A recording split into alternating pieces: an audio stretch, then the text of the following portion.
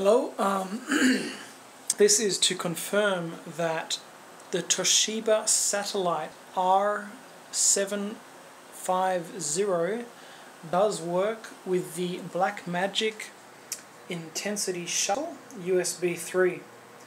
I have here an older Sony camera. Model is HDR HC3. It is connected via HDMI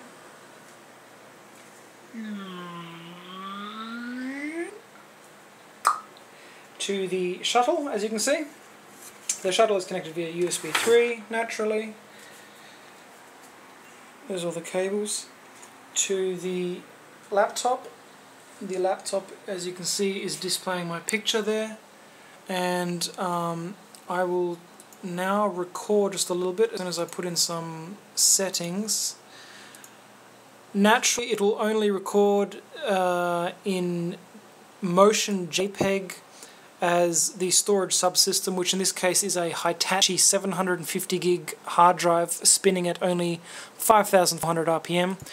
It is not obviously capable of capturing anything more than motion JPEG. Here we go. Overwrite, because I was doing this before, and there you go. As you can see, it is recording in motion JPEG. So this is to confirm that the Toshiba Satellite R750 is compatible with the Intensity Shuttle. I'll quickly show you the other specs of this laptop. It is a Sandy Bridge based laptop. Once this program closes, wakey.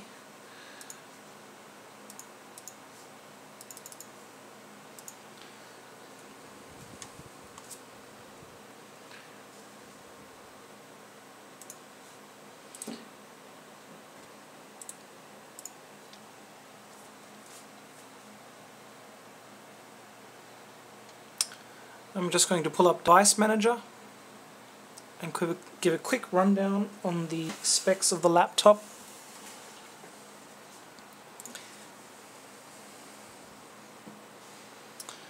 Okay, Bluetooth, yada yada, display adapters. We have onboard Intel HD graphics as well as NVIDIA GeForce GT 540M. Processors. Okay, there is a Sandy Bridge i7 2630QM running at 2 GHz. It looks like it's a 4-core 8-thread CPU. Realtek high definition audio. It's got an inbuilt Toshiba USB DVB-T analog hybrid tuner, which is pretty much a TV card for high definition and analog TV reception. Whoops. And there we have the Renesas Electronics USB 3 host controller and root hub for the USB 3. Hence why it works, because it is a Renesas chip, which is confirmed as compatible with the Intensity Shuttle. The rest of this rig specs are nothing special in any sense. It is 8 GB of RAM, and the operating is 64-bit. So they have it. Toshiba Satellite R750 compatible with the Intensity Shuttle. Thank you very much.